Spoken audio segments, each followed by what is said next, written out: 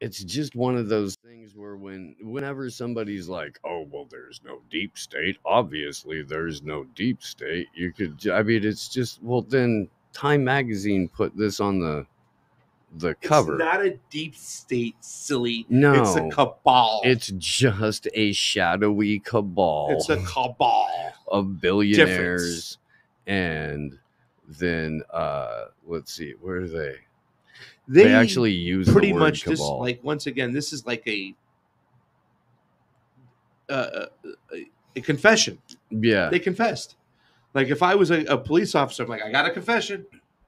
One got a that confession. both curtailed the protests and coordinated resistance from CEOs. Both surprises were the result of an informal alliance between left-wing activists and business titans.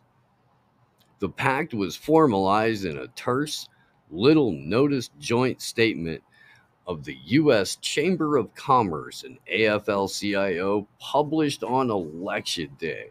Right. Both sides would come to see it as sort of an implicit bargain about. Yeah.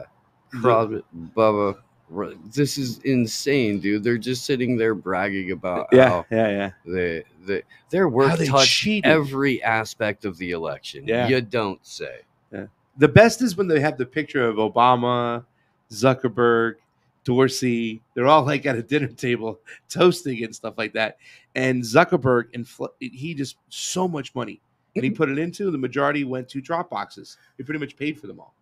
And Just especially in look at Wisconsin and whatnot. Just look at The mask outside. Yeah, what's wrong with that? If you're new here, we're the shit, yo.